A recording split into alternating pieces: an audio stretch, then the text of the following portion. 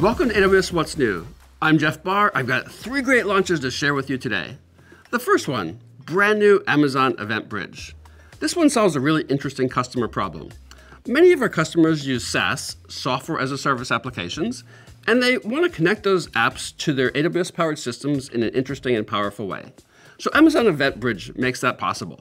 Here's how it works. You initiate the integration with the SaaS app, and the partner creates an event source. Once that's created, you create an event bus. To that event bus, you add rules and you add targets. Then, when you use the SaaS apps, they're going to publish to the event bus, and that's going to invoke your targets. We're launching Event Bridge with 10 partners now, and a whole lot more to come. Next up, the CDK, Cloud Development Kit. This tool is built on CloudFormation and supports the use of infrastructure as code. It allows you to express your AWS architecture using a familiar language and development tools. The core concept of CDK is a construct. We give you a pre-built construct library, and you can also build your own. You take these constructs, you compose them into stacks, and then you deploy. And you can also collect these stacks into an application.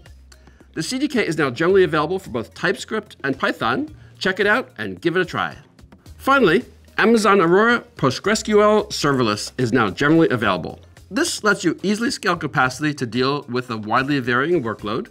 It uses a pool of warm resources. To set it up, you simply arrange for the minimum and maximum capacity units. You can also set up a pause to scale down after inactivity, and then you apply your workload. Behind the scenes, Amazon Aurora already scales storage up to 64 terabytes with 6x redundant storage across 3 AWS availability zones. So we've got blog posts for all 3 of these launches. Links are in the descriptions. That's all we got for this week. Really thank you so much for watching. Would love it if you like this video and subscribe. You can follow me on Twitter. Also, we're going to be adding some new content to the series that's going to be live on Twitch. Stay tuned. We'll have more information on that. Once again, thanks for watching, and we'll see you again soon.